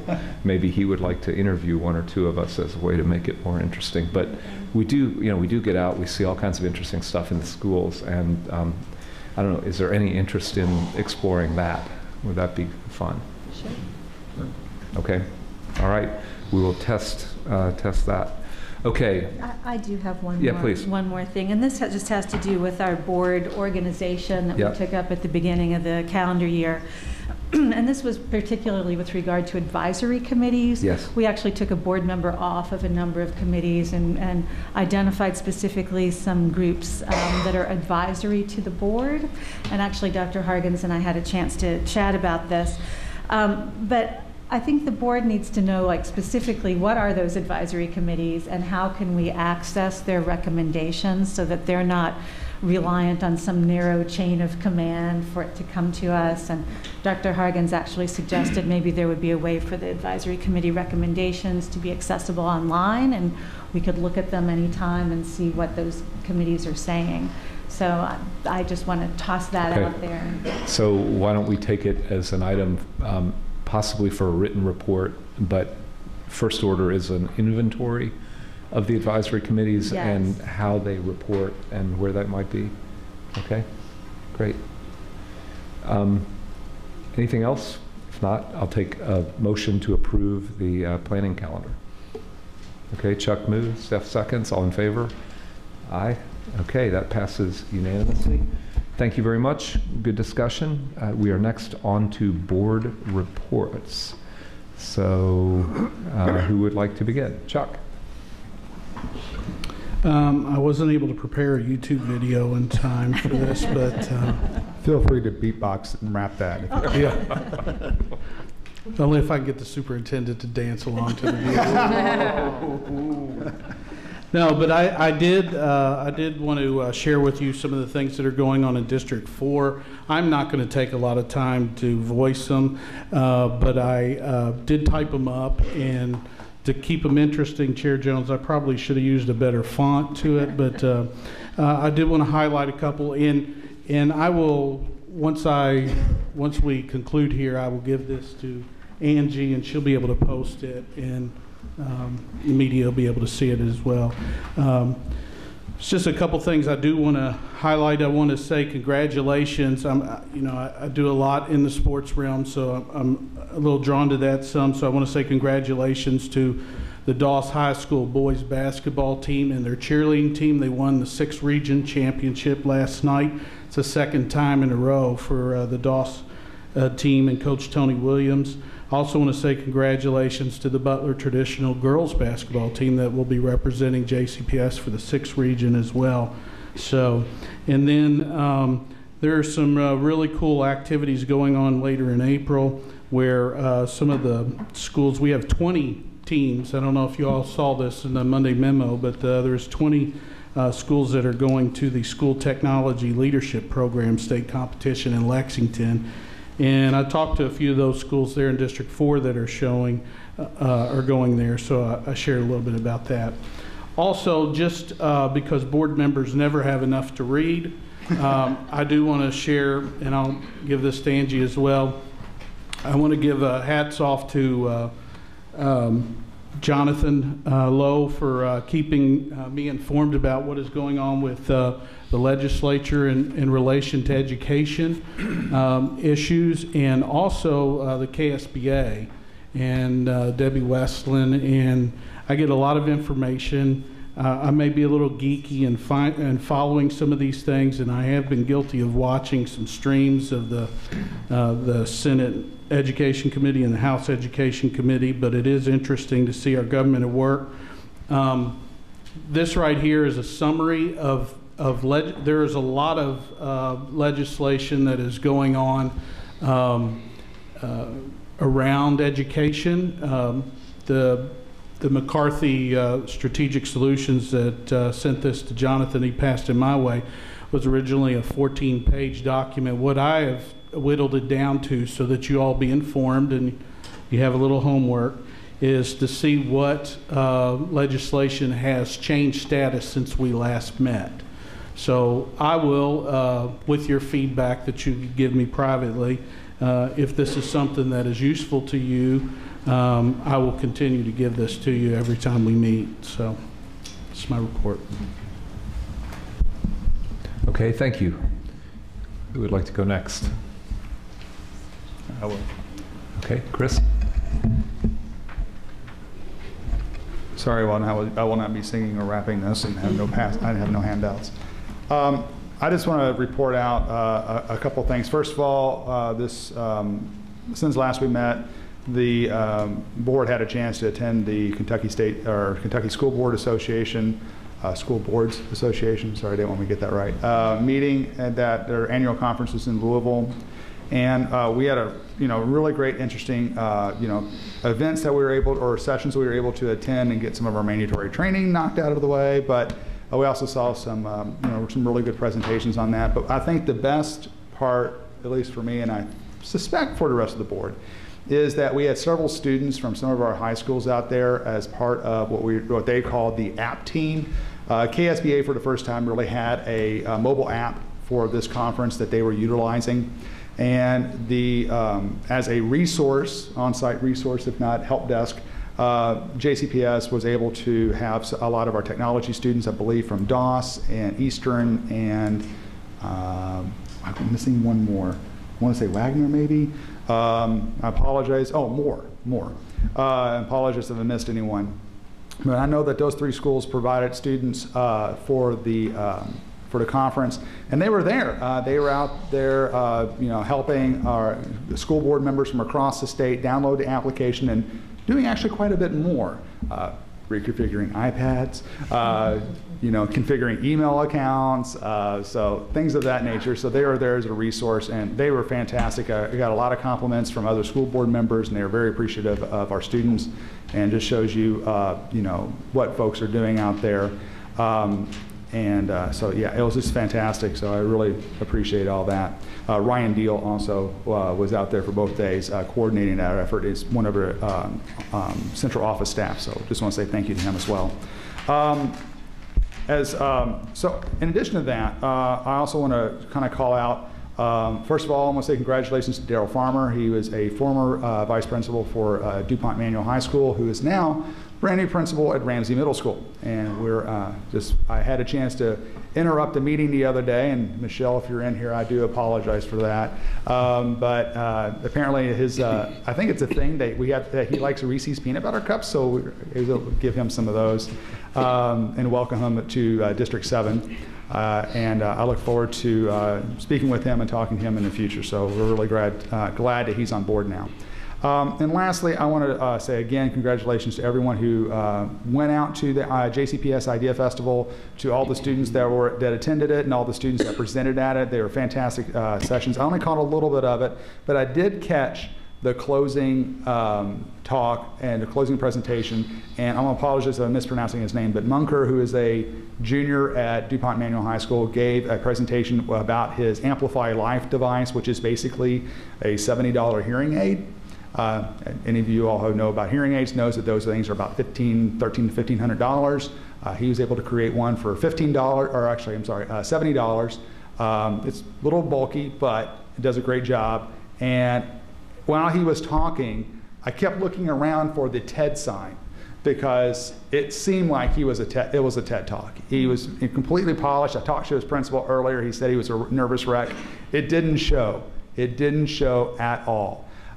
So he did a fantastic presentation, and I was just really, really blown away by that. And I just wanted to call that out. And everyone else who presented at the JCPS Idea Festival, is a great event. So. Okay, great. Thanks. Linda, did I see your hand up? Yeah. Yes.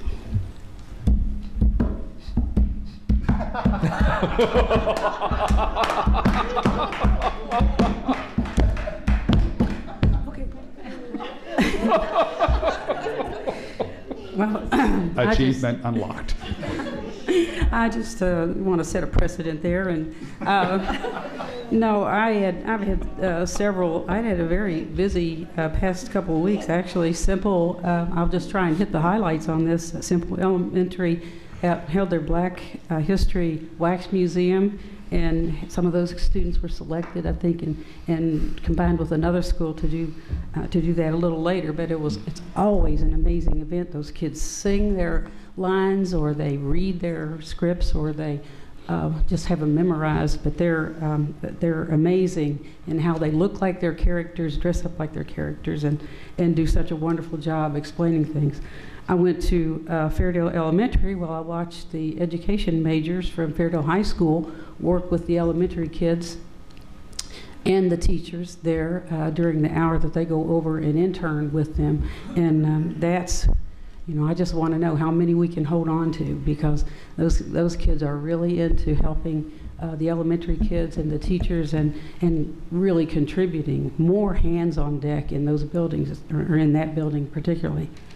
I attended a meeting at Fairdale, but after the meeting, I went over to the Fine Arts Room, where we had an African dance troupe perform, and they had invited the ESL students in to watch the African dance troupe.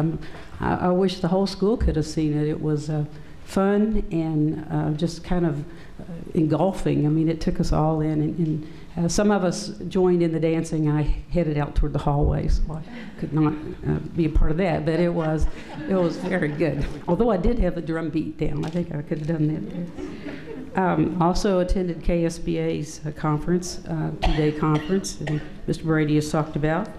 Shadowed a student at Shawnee High School for from 9:30 until 1:30, and felt so out of place there, because I didn't know how to explain who I was, and these kids kept looking at this strange old woman following another child around, But my host was Milan, and she is a future Navy pilot, and she was quite a great hostess for me, and always made sure I had a seat in class before she left me to go out in the hallway and visit with her friends.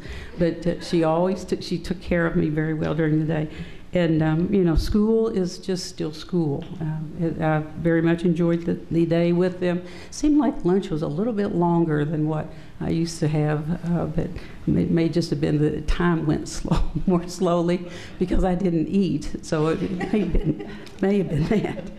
And finally, I attended the junior achievement session. I'd never been to Finance Park before, and so my grandson's class, 7th grade class from Farnsley, was going to go there for the day and do their work. And so I said, this is a great time for me to go and watch. And it was just wonderful. The kids were amazing in knowing what they were supposed to do and jumping in on the work. And I just very much enjoyed that and appreciate so much what junior achievement does for us.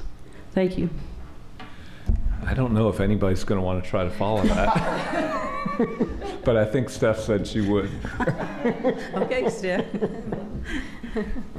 I have had a few school visits that were just wonderful. I went to Low Elementary. They had a celebrity reader event, and I read in Miss Green's class a book that I really like. It's called I Like Me, and that was just a wonderful experience. It was also wonderful to see Dustin Johnstone. He is the assistant principal at Low, and he'd been in a major accident, and he's made a full 100% recovery, and so it was a delight to see Dustin. I also today was a shadow with Daniela, and she is a student at the Newcomer Academy at the Phoenix School, at the old Myers School. And I think that half the kids in the room were bigger than me, but it was delightful. They were children from all over the world, and they are teaching tolerance and among English and math and science and social studies. So it was delightful. I also rode a bus. I did not ride the bus home, so I was told that riding the bus home is the real challenge, because on the bus there, they were all asleep, basically. But my bus drivers were just bright, like very, spunky in the morning. Dan and Travis were just awesome bus drivers. So I just wanted to thank them for that. So I think that's all my report. Thank you. Okay. Diane. I would like to say that a few years ago, Board Member Duncan and I went to San Diego, and Board Member Duncan was a part of the drum circle, so she knows what she's doing and where she's coming from. So, cut her a little bit of slack. She knows what she's doing. Quickly, I'd just like to thank Junior Achievement. I had an opportunity to attend their banquet this year, and it was exceptional in that they recognize adults, but the students always introduce the adults, so they did a wonderful job with that. Dr. Harkins and I were at the Central High School Distinguished Alumni, and this year they identified 5: Dr. Frederick Fresh, Yvette Gentry, who we've heard her name earlier, Alice King Houston, Kenneth Kennedy, and Jason Williams. Jason Williams, I'm happy to say, is a graduate of the Law and Government class at Central High School and is now an attorney. The IDEA Festival with the students was phenomenal. The morning session was phenomenal. There were 2 presentations that I just want to call the names of them because the students were outstanding. Making the Dream Possible, Higher Education for Undocumented Students. And it was an exceptional presentation. And the next discussion we heard was Accepting Diversity. It was a panel discussion from students, and it was outstanding as well. On March the 1st, Mayor Fisher had a youth forum at the Western Library, and I had an opportunity to go and listen, and it was a diverse group of students from all over Jefferson County, representing many schools, and very honest conversation about how students feel. And if they continue to do that, I would encourage us as board members to go and listen to the things that they talk about. For example, a student was there and she said, "I'm Muslim, I'm proud to be Muslim, but no one knows what that means. So rather than accept me, you tease me and you bully me." So that tells me that we have work to do as a community, not just as JCPS, but as a community. It was very informative, and I'm glad I had the opportunity to be there. Also, Leadership Louisville had their summit, and I am happy to report that Dr. John Marshall did a presentation. And of course, the presentation had to be, it's right there, the elephant in the room. So he did an outstanding presentation, and it was good to be there. So that completes my thoughts. And Linda, would you drum me out, please? Thank you very much. So I am learning. I mean, those who are at dinner know that it has been a surprising evening. So, and all right, Lisa. No surprises here. Shadow a student was really a great experience. I got to spend a day at Seneca High School with my host, Erika, who is a future psychologist, so we had a lot to talk about, which was very nice. And Principal Harbolt and Erica's classmates were very welcoming, and it was, as Ms. Duncan said, just great to be back in school for a full day. It was really nice. Dr. Hargens referred to the archery tournament at Moore Traditional, and I just want to say a little bit more about that. Moore was the first school, public or private, in Louisville to offer archery. And they are the first registered scholastic 3D archery program, which qualifies students to compete in archery at the college level. So that's right here in JCPS. It's the only school in Louisville teaching archery at that level. As Dr. Hargens mentioned, their tournament last week, they had over 1,000 kids participating from almost 50 different schools. So a special shout out to Moore High School teacher Kyle McCune, who started not only that archery program, but programs all around the city. And I really just want to thank all of our teachers who go beyond the classroom to share their individual passions with our students. It opens up worlds and horizons to them, and Kyle McCune was just a great example of that. So thanks to him and the others like him. I also attended the KSBA conference. Particularly meaningful and useful to me, I think, was Dr. Thomas Alsbury's presentation, where as we've discussed, we're sort of undergoing an evaluation right now by Dr. Alsbury. It was really helpful for me to hear him talk so specifically about the power and importance of democratically elected school boards, and that the governance, the quality of the governance, and our focusing on results for students really makes a difference. So it was useful to hear that from him again. Grateful to this board for our focus on continuous improvement for the sake of our students. So I just appreciate that. Tomorrow, I'm going with Dr. Hargens and several other people from the district on a field trip to the Hamilton City Schools District in Ohio. So in a 2-year period, Hamilton City Schools has made substantial gains, not only in reducing suspensions and behavioral referrals, but actually in improving behaviors. So we're going to get to see that in practice tomorrow. They've implemented not only school-wide, but district-wide restorative practices, and I know a bunch of us are eager to see what that looks like in person. And they have seen, as I say, a substantial shift in their data in the past 2 years. And then the final thing that I'll mention that's also been referred to tonight, the Bellarmine Literacy Project. We had that fantastic presentation the last time. We were very short on time, and we missed the opportunity for a Q&A session. So I ran up to Dr. Cooter and some of the other folks from Bellarmine and got my really quick individual Q&A session. And it was really interesting. They were able to outline 3 very, very specific criteria that set the conditions for the Bellarmine Literacy Project to be so successful. So it's really, I thought, important to hear that it's a wonderful program, but it's not a magic bullet, and that we as a board still have a responsibility, whatever programs we implement, that we're making sure that we're setting up the conditions that make success possible. So that's it for me. Okay, thank you. I will be quick. I was also at the KSB presentation by Dr. Alsbury, as was Dr. Hargens with Lisa, and just as the first time when Linda and I heard him, it was really good. Covered really different material this time. It was so I think we've got a lot of opportunity to continue that relationship and learn as a board.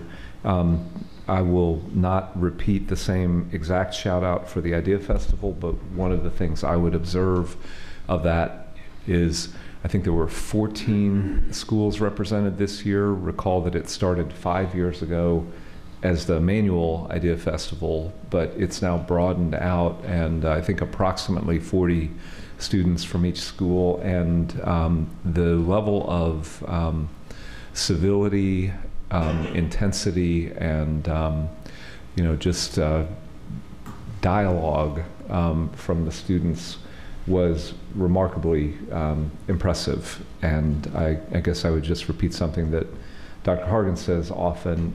There are tremendous students in each of our schools, and there are needy students in each of our schools, and struggling kids. I think this was a self-selected group from each school that chose to come, but we should all feel really good about that. Just one other quick thing. The Speed Museum has now reopened, and I think, it opens up very soon. It had its opening party, but Sundays will be free. And I think that is a tremendous opportunity for our families and who knows what, but the facility is enormous. We now have a great art museum here that our students will have the opportunity to see. So that's all I have. I think that concludes our reports. And we're now ready to go to persons requesting to address the board on non-agenda items. There are 3, the first of whom is Linda Schurer. Linda Schurer, you know the drill. You've been here before. You have 3 minutes with 1 bell after 2.5. Thank you for being with us this evening. Thank you. I'm here once again to address my concerns about Southeast Christian Church Health Clinic opening at the Academy at Shawnee. I am glad it is finally scheduled to open next week, as there is no doubt it will be welcomed. These are some of the neediest students in our system. They have complex physical, social, and emotional needs, including the need for thorough, accurate, and complete sex education. My concern after reading the statement of faith that all employees of the health clinic must sign is that proselytizing seems to be a part of their health commitment, of their faith commitment, while sex education is specifically excluded. While there was a conversation prior to the contract being signed that proselytizing would not take place, the contract spells out specifically that it replaces all verbal and/or written agreements prior to the date the contract was signed. Therefore, I believe it would be prudent and respectfully request that such an agreement be put in writing before next Tuesday, the date of the grand opening, and that it be signed by both the board and the representative from the clinic that each student's culture and religion will be respected and no proselytizing will be done. If that is not possible, then I suggest that there may be other faiths that might like to place information in the clinic area and request that such a place be provided. Thank you for your consideration of these concerns and for the feedback I feel certain I will receive from Dr. Hargens, Assistant Superintendent Ms. Dennis, and Principal Benbow. Thank you. Thank you very much for your remarks. The next speaker is Keisha Cosby. Ms. Cosby, you'll have 3 minutes to speak I'm sorry, there you go. 2 people walking up. 3 minutes to speak. There will be 1 bell after 2.5 and 2 bells at the end of 3 minutes. Thank you for being with us tonight. Thank you. Kind of nervous here. This is my first time. My issue is concerning Valley High School.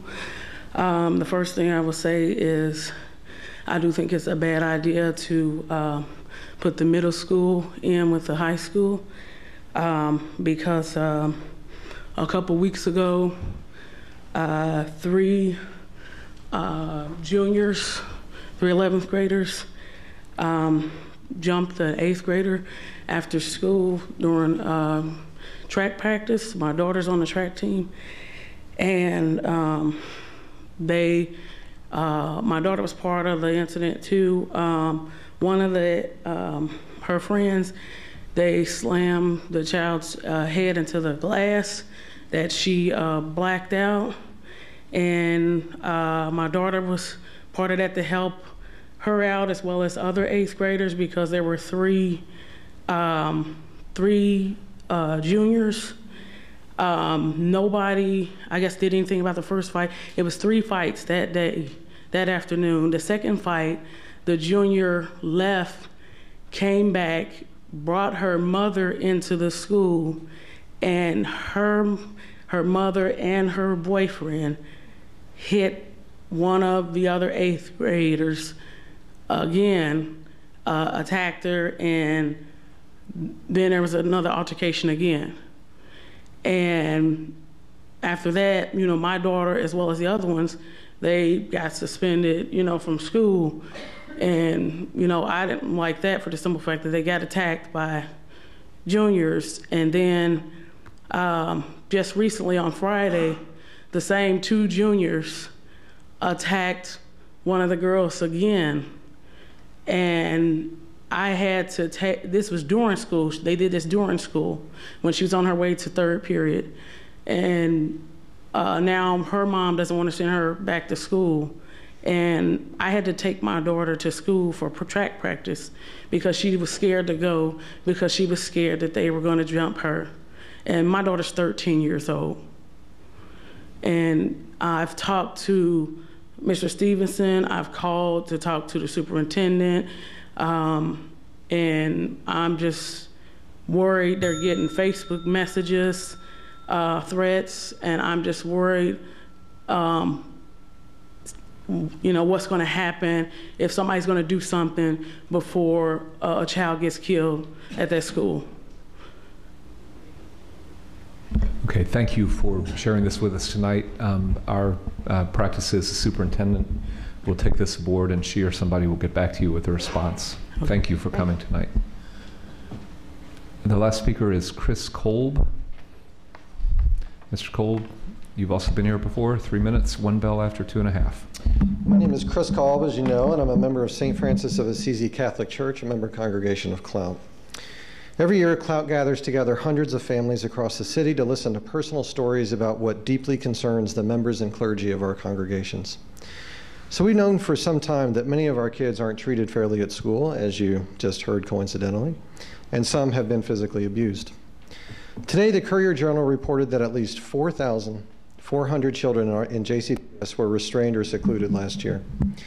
This confirms that our stories are not outliers, but part of a systemic threat to the health, safety, and the lives of our children.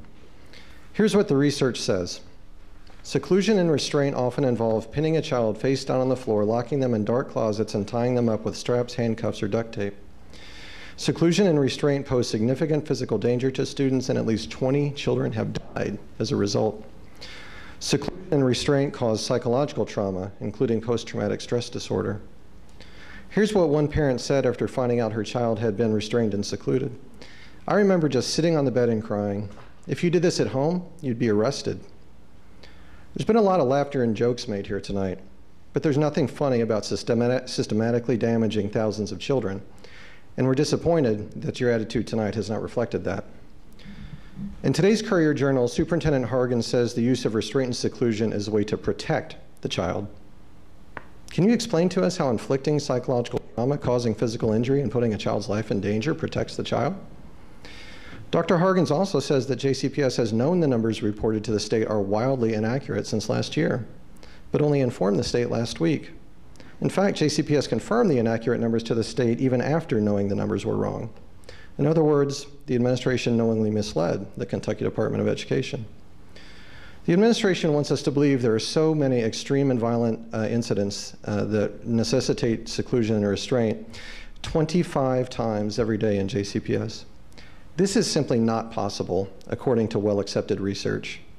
Indeed, this number of restraints and seclusions is only possible with a tacit or explicit approval from administration that restraint and seclusion are acceptable responses to minor situations. For 6 years, we've told you that what is happening to our children is reprehensible and intolerable. Will you now finally believe our personal stories? 1 week from tonight, over 1,000 students, parents, and teachers will gather to address what can only be called this moral outrage. Given the deeply disturbing nature of today's report, we expect school board members and the superintendent will be present to publicly commit that violence against children will not be tolerated. As parents and taxpayers, you owe it to us to be there and answer to the community. You're having an executive session tonight. We suggest you discuss plans to attend. Thank you. Thank you for being with us tonight. That concludes our speakers on non-agenda items. We will now move into executive session. Excuse me one moment while I find the description here. Okay. We're going to conduct a closed session that is permitted by KRS 61.8101F of the Open Meetings Act for the purpose of a discussion regarding the discipline of an individual student. Is there a motion? Linda moves. A second. Diane seconds. All in favor? Unanimous. Thank you. We will go into closed session and be back to adjourn.